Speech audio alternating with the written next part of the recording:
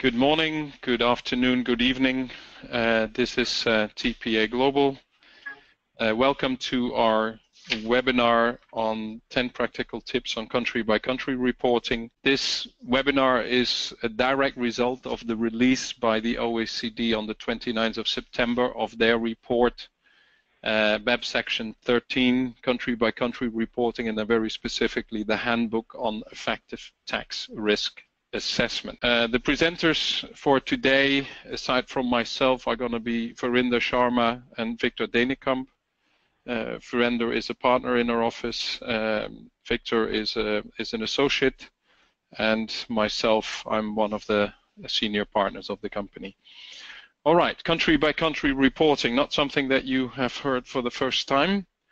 As we know, it's an element of the BEPS Action Report number 13. And it belongs to, basically what we refer to as the 4 minimum standards that were issued by the OECD and the BEPS project, of which harmful tax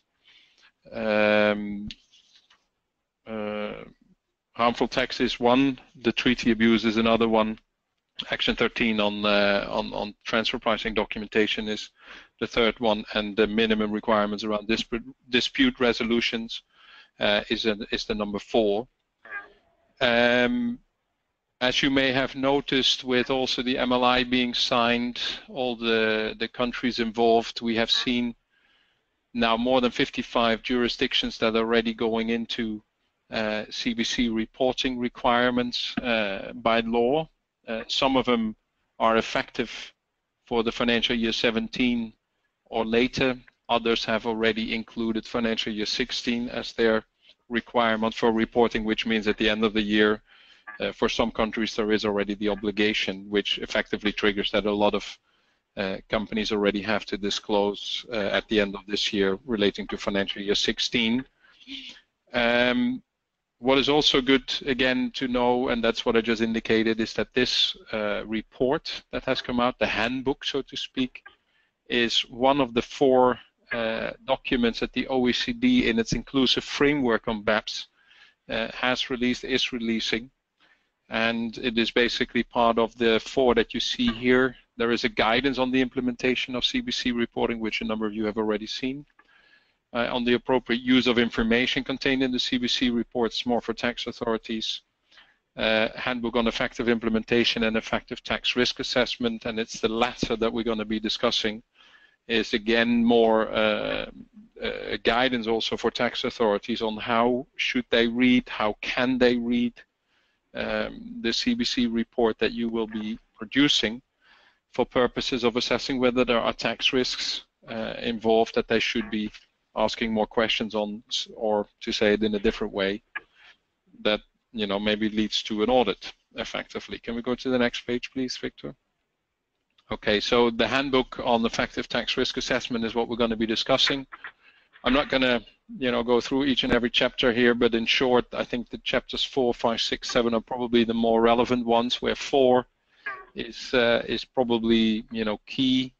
What is, what can a tax authority do in order to create its own risk assessment framework by looking at the data that it is receiving from all the M&Es. There's obviously a huge pool of data coming in, and how are they going to look at the data? How can they best sort the data, and how can they best then analyze the data for purposes of, as we said before, assessing whether from their perspective a company has been shifting income or has been reducing the tax base, etc. So that's basically the goal of this report. If you go to the next slide, the OECD has indicated in this report basically 19 different ratios or indicators that they are advising, basically the tax authorities to look at. What you see here is a short description of what is the potential indicator on the left-hand side, and what is, what could it mean? How could such an indicator or such an analysis translate into, potential wrong behavior of a tax payer, whether they have shifted income or not? if I highlight maybe a couple of them, if you look at number 3, when you have a high level of intercompany transactions, where you have a high, related party revenue in your table 1 compared to the total group revenue, that might be one indication that at least this M&E has the opportunity to have prices between related party where it could, I'm going to use in inverted commas the word play, to obviously shift income left or to the right. That's one element to look at.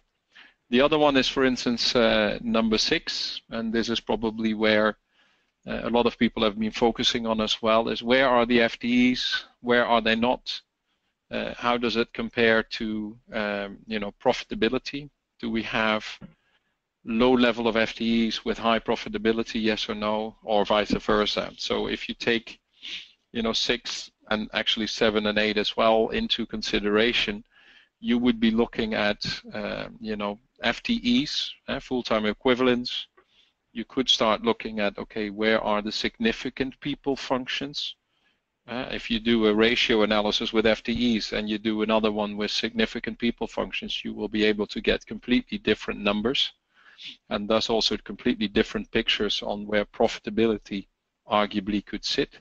So again, if you look at those 3, 6, 7, 8, they have the potential of being an indicator for the tax authorities to say, okay, if we see some anomalies there, why don't we start asking questions?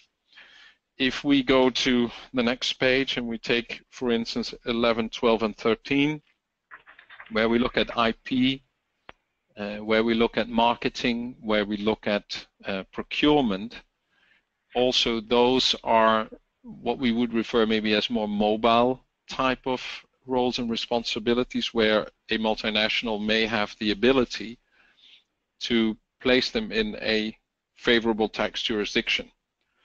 And these are again elements where the OECD is indicating to the tax authorities, if you can have a look at these elements and see certain ratios kicking in, and we will show you later on a couple of examples, then that might be again an indicator. So it's not to say, oh, if you have this, then by definition you have a problem. As long as they're justifiable, you can still argue why a jurisdiction with low number of FTEs but a very high level of significant people functions should be making a reasonable margin, and that margin is then probably high comparable to other jurisdictions with low value driving FTEs. As long as you can justify it, doesn't mean that you have a problem, but it is at least for tax authorities an indicator to ask a question. If you look at, for instance, number 15. If number 15 is quite interesting as well, because if your tax paid, so your cash out, versus tax accrued, and in the first year you can see the difference, but if you do a year-on-year comparison going forward, if every time your cash tax paid stays relatively low, but your accrued is significantly higher, that suggests at least that you are booking a reserve for tax exposures. So in the US GAAP language, I would refer to it as FIN 48. And that is an indicator that you believe that you have some tax risk. And that could be, again, for tax authorities, an indicator that if you do that, why do you do that? Can you please explain? So again, an indicator for asking questions. Number 18 is another one, with stateless, or and that's actually also if you look at 19. If you have income which is apparently not taxed in one jurisdiction because it's stateless, how does it get picked up in another country? Do you want to explain that? Where would you explain that? Is that a table 3 element that you want to use? Or are you just leaving it as such, and then there is stateless income and the tax authorities can say, okay, that's again an indicator for us to start asking the next question. With that, I would like to give the floor to you, Victor, for the next slide. And Raymond, just one important point I want to highlight for the audience is that except where we have a high related party revenue, and in that jurisdiction we also have high effective tax rate, then one can argue that there's a less risk because of intercompany dealings. But if I look at all other indicators, in most of the cases, the tax authorities, they still have to look at master file and local file before they can draw a proper conclusion, right?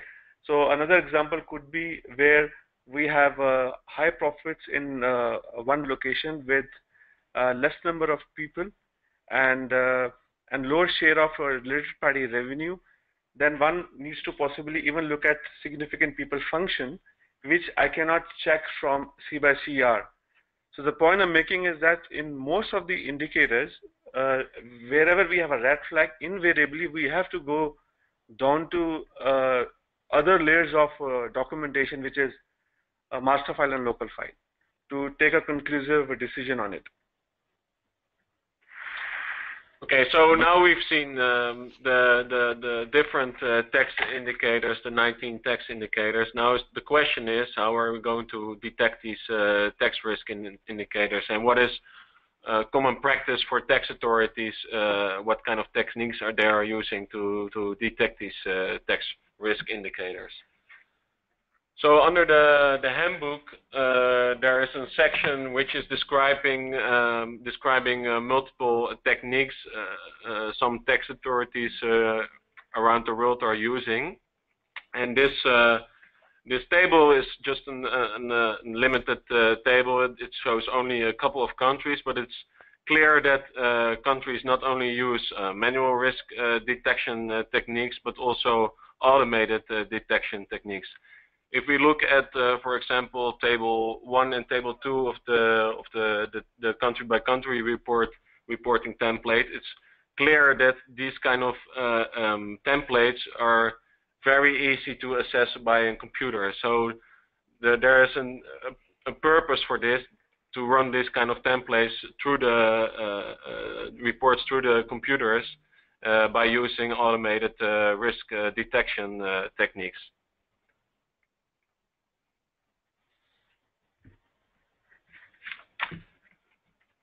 So what this slide shows is an example of what kind of ratios can be used to detect these tax risk indicators.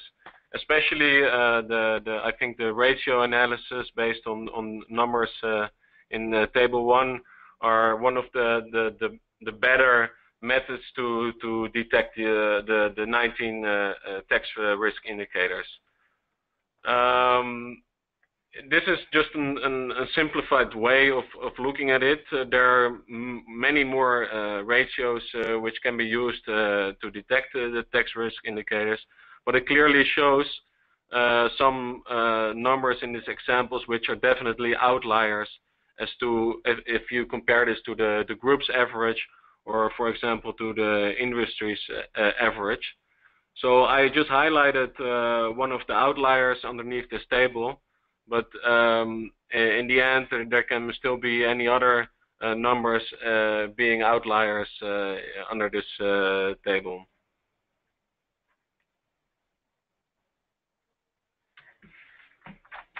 So this is just a different way of visualizing the outliers under the previous table. You clearly see that some jurisdictions or countries in the respective jurisdictions are being outliers when we look, for example, to revenues per employee.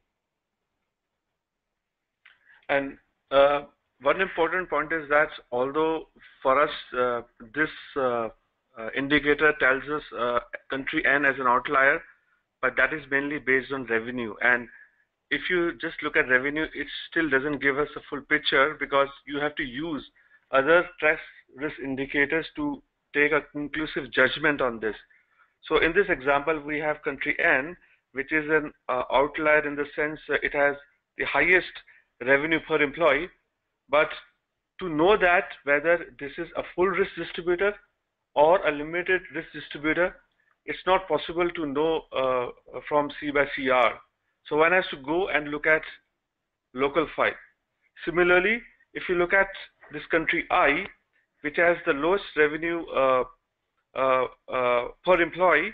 Now, this could be an agent, or this could be a kind of a support function. So if it's an agent, then it should be earning commission, but to know whether it's an agent or it's a cost plus a market support service provider, one has to go to table 2 and also look at local files. So the message is that it's not easy to conclude just using one indicator. We have to use in conjunction with other indicators, which are mainly profit-based tax risk indicators, and also use local file wherever we see these red flags have to be understood further. This is obviously, looking at the approach if you are looking at it from your side as a company. But if you look at it from the side of the tax authorities, the only thing they will see if they run these analysis based on these outliers, they will say, okay, country N making a lot of margin, making a high number in terms of revenue or profit per employee. It is also funny if you look then in the CBC table what this country N has as a tax rate, it seems to be showing a 0. And that in combination is at least for tax authorities an indicator. And as Virender said, there is obviously a bigger story to be told why this might be valid and not something that automatically creates a tax risk. But I think what is very relevant for an M&E in this context is to understand, what kind of indicators, what kind of red flags are the tax authorities seeing from their end with maybe now more information, but still in the eyes of the tax authorities, no doubt, limited information. It just triggers the question. So if I were to be sitting in the chair of a tax inspector, I would ask the question, why is country N, with whom my country is dealing with in terms of intercompany transactions, because that's what I can see in my local file, why is it making so much more than my little country P, which is on the low end on the earnings per FTE? So it's an indicator again. Victor. Yeah, so then we have another example on profit per employee, and this is definitely, if we relate this to BEPS, this is definitely one of the more important outliers. Again, you see here the relevant countries as being one of the outliers. Yeah, still these are indicators, and it doesn't mean that these countries are also having a higher risk of BEPS, but we also have to look to the activities of the countries and to table 2 or any other documentation, for example, local files, etc.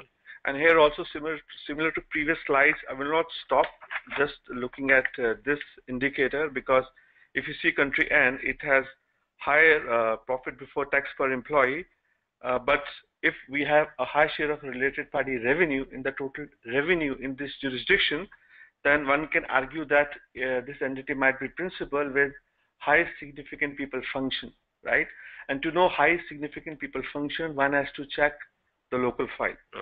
Similarly, when we look at country C, which has the lowest profit before tax, now unless I have a high related party revenue share, I could have that, but possibly I'm spending more efforts when I'm dealing with third parties or possibly from my third party business segment, and that might be dragging down my profit. So one has to go further to apply other indicators and check qualitative information which is there in the local file to draw a complete conclusion on this. So the next slide, I think, clearly shows an indicator which is maybe not included under the handbook, but which is kind of interesting to look at, which is the relationship between profit per employee and the effective tax rate. And especially the countries, the jurisdictions, or the entities which are on the left side, the top left side, are the most relevant countries to look at, because it shows that companies are, or that there is a risk that companies are really planning their profits to low tax jurisdictions. In this case, country jurisdiction N, or entity which is established in this particular jurisdiction. Now here we are using here two indicators, and this gives a good grip on deciding whether there is any tax risk here. So if you look at country N, which has high profit before tax but has low effective tax rate, the next question is that let's go to table 2 and check whether we have jurisdiction which are into research and development activities, and if the same country is also into R&D activities, then the next question could be that this might be taking some innovation box benefits. So then you have to go and check local file and other documents. So, but this country N is a clear red flag for tax authorities to go deeper into the facts. Yeah, and I think definitely the next slide, which is showing the relationship between the related party revenues and the effective tax rate, is also applicable to the thing you just said, Virender, where you see in the top left corner the jurisdictions with a high proportion of related party revenues, which also have a low effective tax rate. So this is definitely an indicator also for BEPS-related activities. Yeah.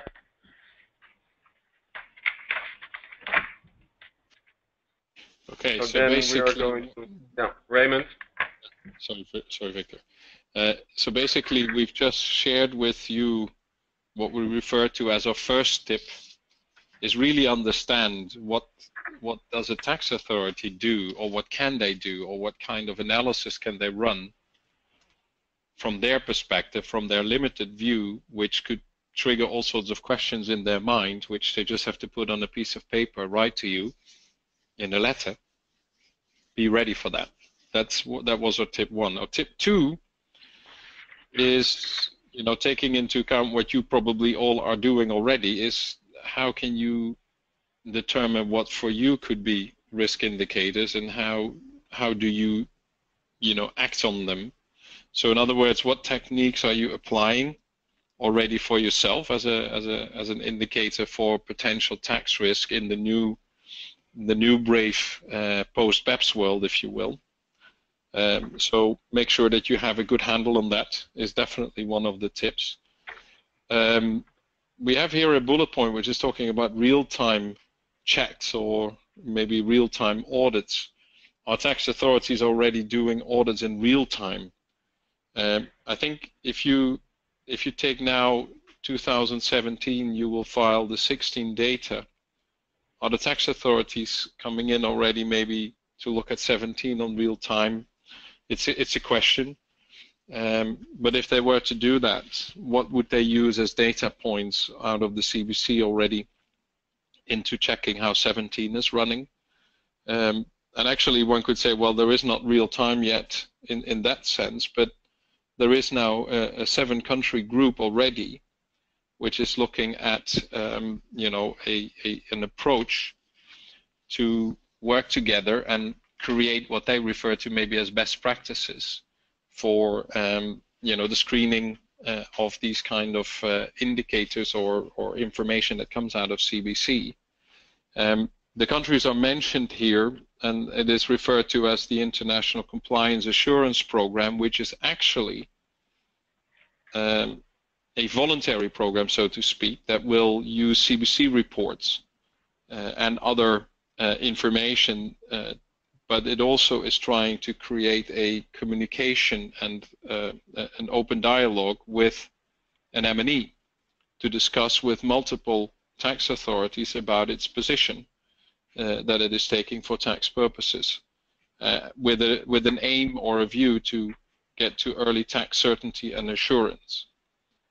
This is what these authorities are trying to do, and you can see these are mostly the more well-known and developed taxing authorities, and they want to get a better handle on your day-to-day activities and assess from a tax point of view whether you are, shifting profits, yes or no. So be aware of that, and I think in this particular case, proactivity is probably a very good advice for you to take home as a tip to assess your own tax risk and handle in accordance with what you're picking up and try to remedy where necessary. Okay, can we go to the next slide? Here we go, a little bit backtracking, what is in Table 1? What are elements in there that you could potentially have a look at a bit more critically and make sure that you start building a consistent picture, because you're going to be filing something now for the year 2016, but next year is coming already where you have to file for 2017. And how are you going to ensure consistency? How are you going to ensure, a same approach? Which means that, if you go to the next slide, please, Victor. How have you, for instance, determined the terminology employees? How did you take those into account? Did you take in only the people that are on your payroll? Did you include contractors? And if you did, how did you include them? How did you take a cutoff? We know that OECD obviously give you, some discretion to judge whether you need to take contractors on board or not. But if you did, then you probably, for consistency purposes, have to do it again next year.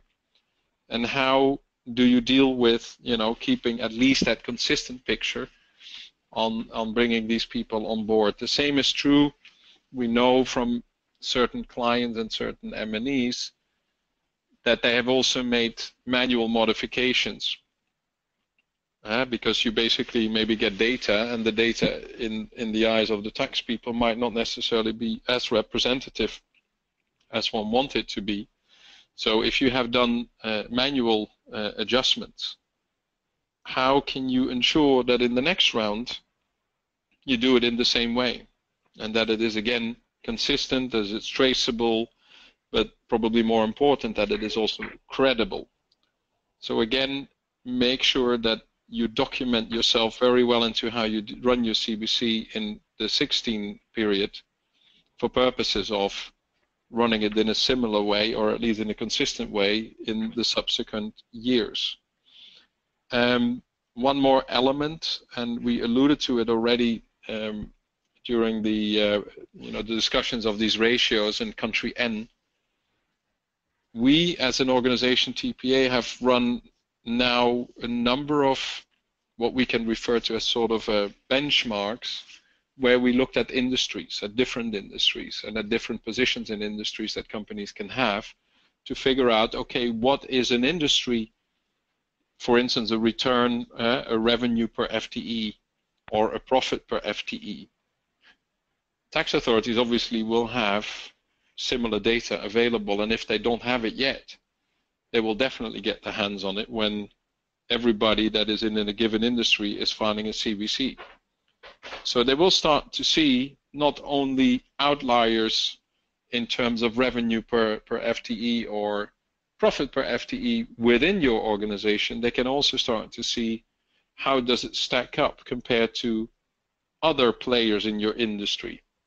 If you take, for instance, that the industry is on average, I'm just throwing out a number, 100,000 per FTE, and you are consistently in a number of countries already above that number, and within the group you have a clear indicator that some countries are way below, and they happen to be the high tax jurisdiction, and the ones that are above are, and significantly above, are the low tax jurisdictions. Is that giving the authorities even more information? So just, be aware what they can do with this information and what kind of information they will use to assess where you are in the range. So I could arguably, with this example, create a model where tax authorities say, well, anybody above the the 100,000 is making too much, so that's a correction, and the ones that are below, they will say, at least I want to have the 100,000 per FTE in my country. It's probably too quick and dirty, but it is, again, one of those indicators. So, you know, how comparable is it? Is then the next question, etc., etc. We know all how that works, but just be aware on how this whole data dump that's going to take place is going to arrive at tax authorities and what they can do with it. Okay, can we go to slide 17, Victor or Virender? Yeah, so coming back to the consistency topic, this is definitely another way how tax authorities in the future will look at the CBCR by comparing multiple years of the CBCR. This table shows the differences between, now in this example, between 16 and 17 of table 1. Well, you'd clearly see outliers, again marked yellow, which could mean that there is a lack of consistency, but it could also mean that there is another reason for these huge differences. For example, business restructurings or assets being moved to other jurisdictions, intangible assets. There can be many reasons, but this is for tax authorities is an easy way of looking whether there are any outliers or tax risk indicators. So, like for example, if you see this jurisdiction I, there we have 337 increase in related party revenue, and profit before tax went up by 44%. But the income tax accrued was almost static at 0, no change, and the number of employees only increased by 25%, so much less than the increase in almost half of the increase in profits, and a significant increase in related party revenue. So that's a clear indication that this would be a case of more like some restructuring, because inconsistency will not throw such big changes in percentages. So the next step will be for tax authority to again check other sources of documentation to find what were the exact reasons for such high changes in percentages.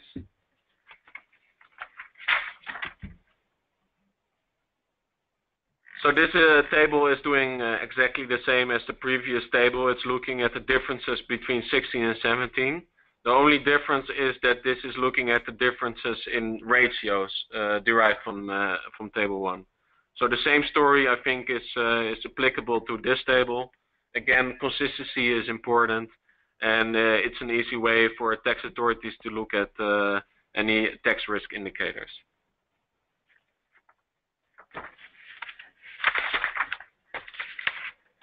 The next topic which we are discussing here is use of table 3, and as we know that table 1 and table 2, they give us more like quantitative data, and table 2 tells us very broadly what functions each jurisdiction is performing, and table 3 gives an opportunity to the taxpayers to disclose where any clarification has to be made in reference to table 1 and table 2.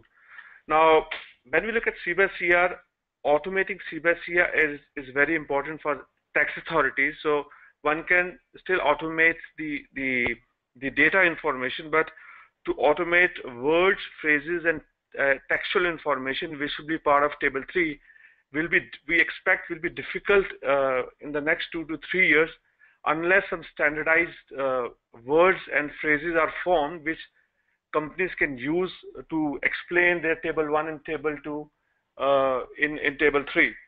So what are the key textual information we expect for table 3? One is, it is important to define what is the safe source of your data.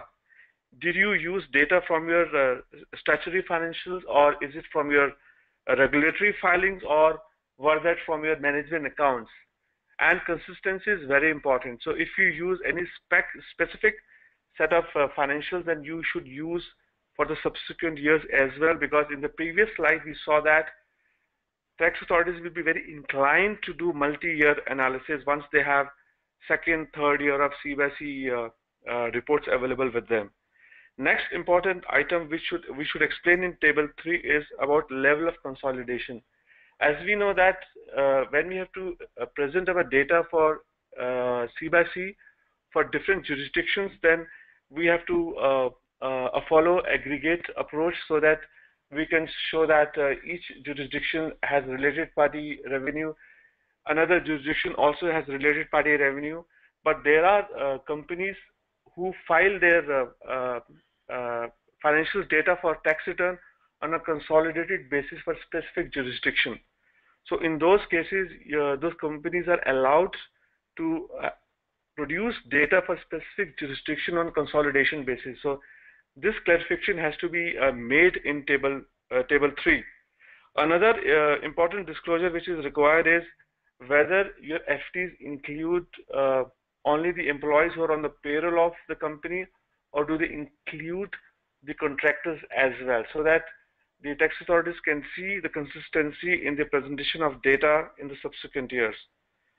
Another important example is to produce as a disclosure in table 3 is to mention that if there's any specific country where your intercompany pricing is governed by some regulatory restrictions, like what we see in case of Brazil. So if we have a specific low level of profits, but we have high number of FTs, but that is because of the regulatory restrictions, it's very important to mention that in your table 3.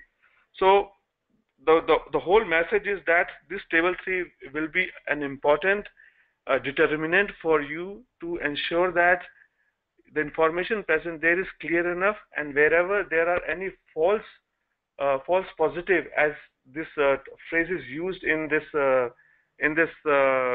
manual, those false positive which say that there is a potential risk, but there is actually no risk. So if you can make this clarification in table 3, it can stop you to getting into an extensive audit proceedings with the tax authorities, because then they will ask you to produce local file, and then you get a notice, and then you have to go and actually undergo the audit proceeding. So table 3 will be very important, and we expect that in the subsequent years we have more clarity what standard text can be used in table 3.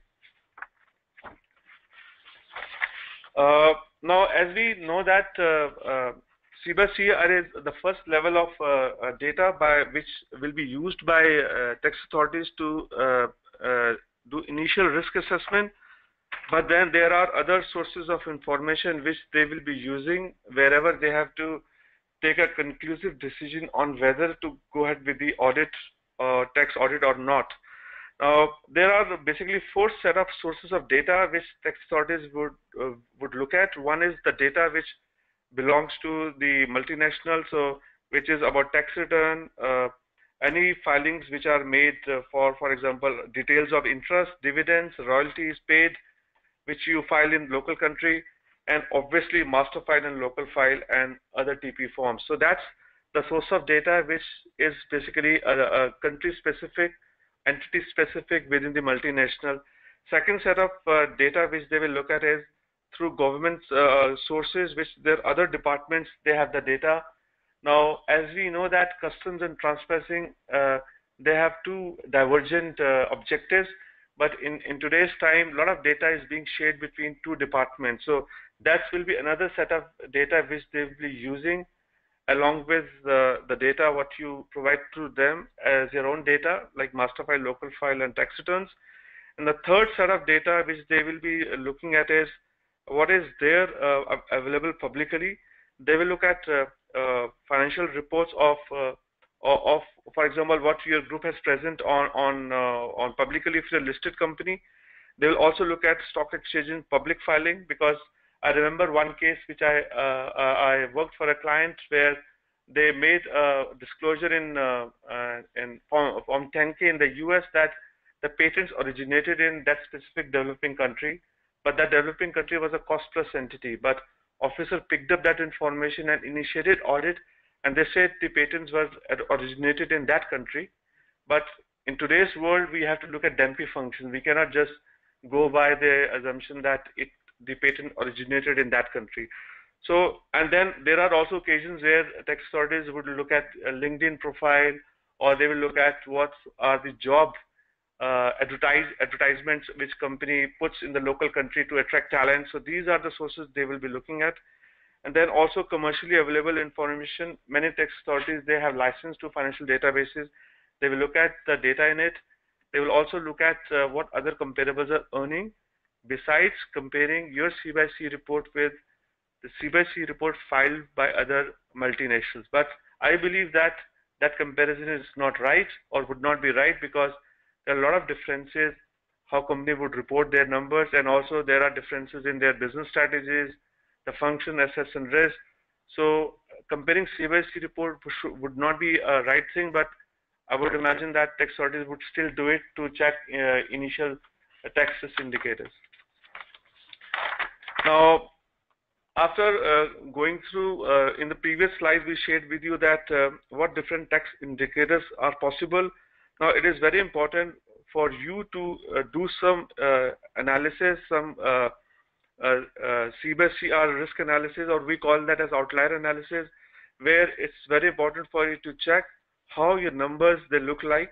So the most important risk indicators which we expect are very useful to check for by any multinational is looking at your profit margin in each country, looking at your effective tax rate.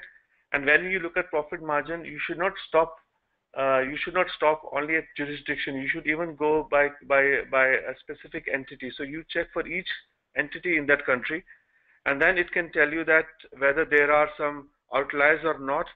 And I would call this more like an additive approach, which means that you look at your own data and you check what your numbers look like, but then you also pick up your knowledge on your competitors and also some comparables, and try to find out what risk indicators they are having. Are you very much away from the tax indicators which these your competitors or comparables are having?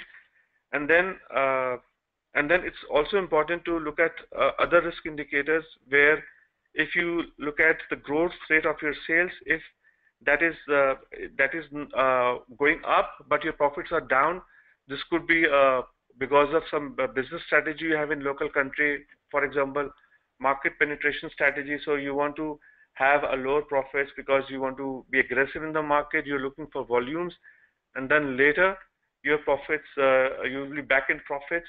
So this analysis you cannot just do on your 1 year data. You need to look at multiple year. Now, as we know that we are for the first time we are submitting CBCR reports, it will be important to even apply these risk indicators to your past year data. So just go back to 2 years and check, how the numbers are moving up and down. So that will give you a good grip before you get any questions from the tax authorities.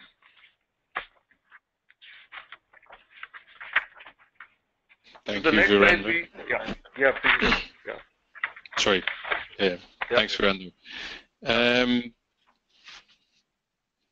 One other element that might be useful for you, and this is what we refer to as a tip number 8, to synchronize whatever you report in CBC with what you effectively know of your own global value chain. As such, try to match up what you have in CBC with your own value chain analysis. Now, is your value chain analysis telling the same story? It's really what this is all about. I think it's a bit, one needs to understand, if you look at all the reporting that you're doing today, it's all about financial year 16, which has been closed. The year is gone over. You have reflected in your financial reports, the way you were reporting as before. And all these CBC reports are based on that. So these reports do not necessarily reflect what OECD is now basically looking at in terms of the value chain and where value is created, in particular looking at what is now being added as the significant people functions element. In the past, we used to talk about substance, where substance was not necessarily defined. So a lot of people have been always saying, if you have substance, read FTEs. That should be more than enough. I think the OECD in this context has refined substance to be more specific in the sense of significant people, and really the people that make decisions and create the value. So if you report what you have reported already, basically CBCR is not more than just a reflection of what you have reported in the financial accounts. You probably would do yourselves a very good favor to start doing your quantitative analysis for the value chain. A lot of companies in the Masterfile have included already a value chain. One has done it more elaborate than the other. There is also reference in the Masterfile that you have to include, your 5 biggest products or units. You have to give an indication of how do the people functions spread over this value chain into which jurisdictions. And it is that last bit is to translate the significant people functions back into the jurisdictions by adding, basically, well, actually to say it in a different way, if your group has 15% EBIT consolidated, how does this EBIT spread over the countries? If you apply the methodology of looking at the significant people that actually create the value, where do these people sit and actually perform their position, their role, their function, and how much would you allocate of the EBIT to each of these functions, thus to each of these significant people, and in which countries would then the result be booked in terms of who will get more EBIT. And here on this slide 25, you see on the left-hand side this nice pie chart, which is a reflection of your, basically your financial report. And on the right-hand side, it's one done based on a quantitative value chain analysis. And you will not be surprised that you can see deltas between the two. And those deltas are then basically indicating, again, the information that we discussed before with all these ratio analysis. Country N is in the context of your CBC report and getting a nice piece of the margin. Look at 42% as an argument. But if there are not enough significant people in the game for that specific country N, it should not be making the 42% as here in the picture, but on the right-hand side, it should be making maybe the 20%. So that means that more than half of that margin that is allocated in your reports and your external financial reports and in calculating your ETR should actually be reallocated over the other countries. This you can only find if you start doing a quantitative value chain analysis where you forget about how you booked it, but where you try to assess which functions create what component of value, i.e. how much of the EBIT should be allocated to those functions, and how does that function translate into, where do the significant people sit within that function, and how does that translate into the jurisdiction where then the profit should be allocated. This is one of those elements where this will tell you where your risks are. At least it will give an indication of whether you have really risks or whether you're nicely aligned. And if you do have risk, how to act on it will be then the next step. And maybe it even indicates opportunities. So again, I think the next stage could be, and this is definitely a recommendation that we can bring, is to do a quantitative value chain on top of this qualitative value chain analysis that you have already done for purposes of your for your Masterfile. This will also then indicate the areas where to focus, where to make remedies, and that will hopefully help you to get a better ratio analysis and less red flags that we discussed earlier that may come from the CBC report and the approach that the tax authorities are taking to analyze these CBC data. Okay, can we go to the next slide, please? Because I used the word red flag already. Again, we can say it's our recommendation, but I think it's more common sense in terms of what the recommendation is, which is tip 9. Be proactive. I think if you wait and sit and see what happens, which some companies really do, well, then brace yourselves. There's a lot out there, and we always refer to the tax spy as a nice chocolate cake. But after BEPS, there's a lot of countries out there that believe that if we come to 10 to the party, that not everybody should get 1/10, but we all should be getting a quarter, which means there are not enough cakes. To translate that in other words, you will probably end up with double taxation if you are not careful. So again, one of the tips is deal with this in a very proactive way. And if we go to the next slide, the argument could be numerous. There could be numerous elements that you can do, but create your pre-defense files is one point. Prepare your cases where you can see that you have a risk given the new rules around BEPS, especially if you take significant people functions versus FTEs. How would you look at potentially settling? What is your way that you could, go through the audit without too much pain and too much hassle? You could even say, if I'm proactive, I could do maybe multilateral or unilateral APAs. Can I go more proactively towards the tax authorities and say, guys, look, it looks like we may have an issue in a country, where you go then and actually maybe run a different tax return versus what you actually have in your books. In other words, in your tax return, you may indicate already that there is an area of contest. But that's all questions that you need to start answering for yourself. If you can find, due to review of red flag ratios, maybe the value chain, the quantitative value chain analysis, maybe you will find areas where you say we have to take actions.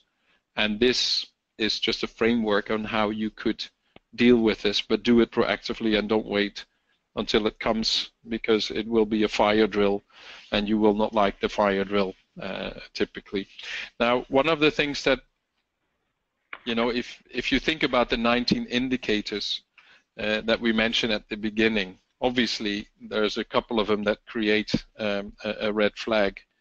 But if you wait, let's draw maybe a timeline. If you just wait, what happens? The CBC for the financial year 16 will be filed at the end of this year, so that's already year 17. So suddenly we have already 2 years passing. Tax authorities, if they are fast, they will pick it up somewhere, during the financial year number 18. They will go and ask questions. You will give some answers. Before you actually get maybe to discuss and even close any open points that relate to still financial year 16, you might already be in year 19 or 2020. What does that mean? That means that once you come to a closure or a settlement in those years, you still have financial year 17, 18, and 19 open, which may have a similar reflection. So again, my argument of waiting can be painful, and it would suggest to address this more proactively. That's tip number 9. Can we go to tip number 2? When you file your country-by-country report, you can file it in an XML form with your country or your surrogate country. But at the same time, what are some of the recommendations that we would bring to you? This is confidential data. If we go to page number 29, please, Victor. Obviously, this is confidential information. You don't want this to be landing on the street. So how can you avoid public disclosure? Can you avoid it? Some countries are probably less tight than others.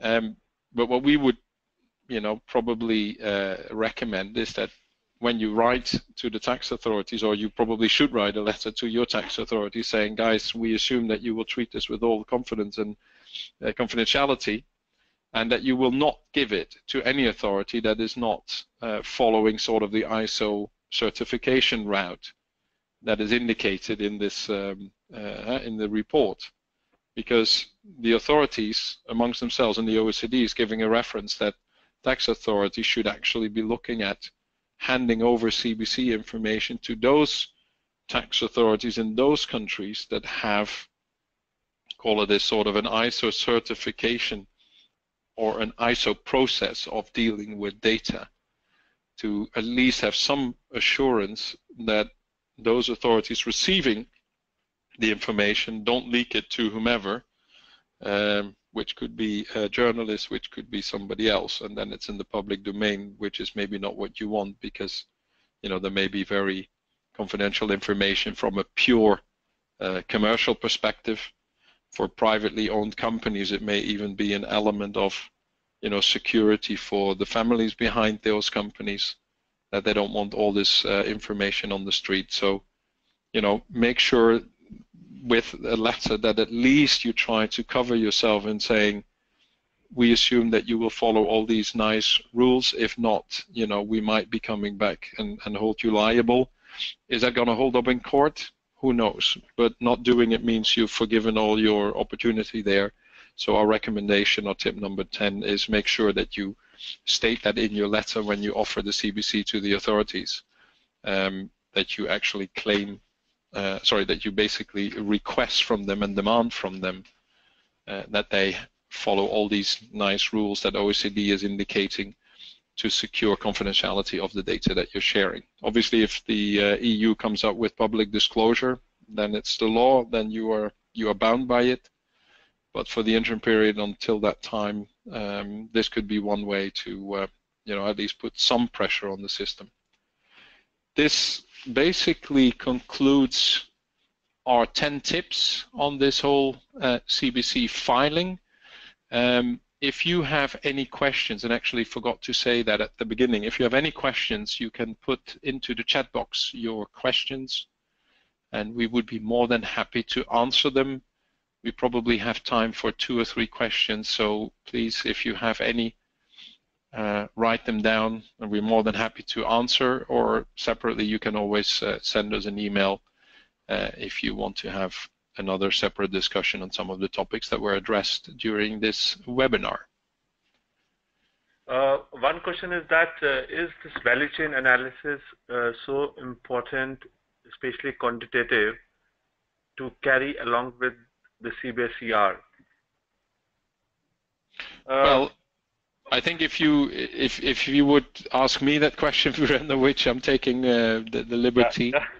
I personally have been involved now in quantitative analyses, and I think you will be surprised what you will find. And I think it's that surprise that you want to get out of the way. I think you want to make sure that you know how potentially the quantitative VCA will look like. And there is always in a VCA, quantitative VCA, there is always some kind of level of subjectivity, but at the same time, you cannot be that wrong. So I always take a bit of, a 10% up or down of the values that come out. But even there, at least it starts again to give some indications that you might have a mismatch of where value is created using the significant people, not the FTE base, but the significant people. And that is where the tax authorities really are.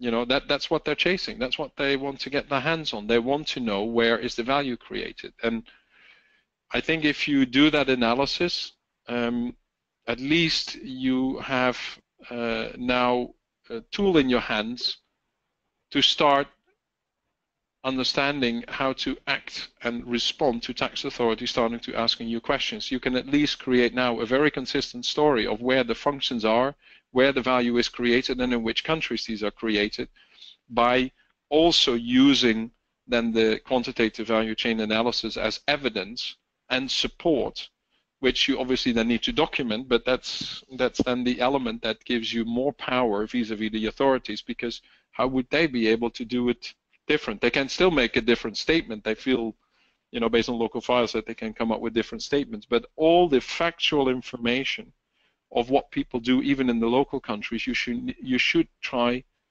to bring into this equation. And to the extent there are significant people in those countries, you need to, you know, pull it in and assign a proper part of your EBIT to that activity. So I personally believe that a quantitative value chain analysis can be an extremely good basis for countering any tax authorities, but at the same time it can clearly show your mismatches as well from what you are reporting, which, you know, some indicators through, you know, these ratio analysis we discussed that could have come up. So it's an extremely good defense file, but it also creates an opportunity file. And also doing value chain analysis quantitatively also brings us closer to how my operating model runs, and it brings our knowledge as a tax professional, and we get into the shoes of business people, and then we understand how my value chain looks like from a numbers point. And especially where if I think that I have a transaction where that transaction is a routine transaction and I'm paying on a cost plus basis, so I should see a less likelihood of challenge from the tax authorities, but possibly I'm too much to the cost center and the cost center is inefficient. So if I look at my overall profit in the value chain, I can even possibly find them as red flags, or although on the face value they don't look like a red flag because they're more like cost centers. So I would imagine that this value chain analysis, especially the quantitative technique, is a very useful tool to understand from numbers perspective, not only for the entities who take residual profit, but also for entities who are more like cost centers or revenue centers who just take routine share in the profit. Thank you, Virender. Gentlemen, I think it is now a couple of minutes after 5. I think we need to start closing off. I want to thank everybody for joining this webinar, and as I said before, if you have any further questions or would like to have a further conversation, please send us a note, and we will be more than happy to follow up with you. And with this, I want to close the session. Thank you very much, and hope to have you attending the next webinar. Thank you very much.